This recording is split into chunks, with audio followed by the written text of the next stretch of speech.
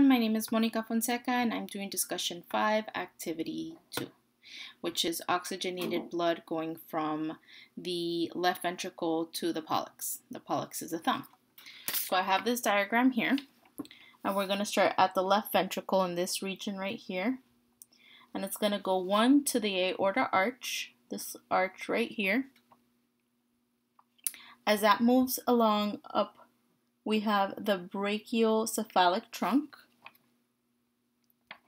And as that moves further along below the clavicle, we have the right subclavian artery. And then as that moves further down in the axilla, we have the axillary artery, which is basically the armpit. As that moves along here in the arm, we have the brachial artery. And because we're going to go to the pollex, as that moves along here, it's the radial artery.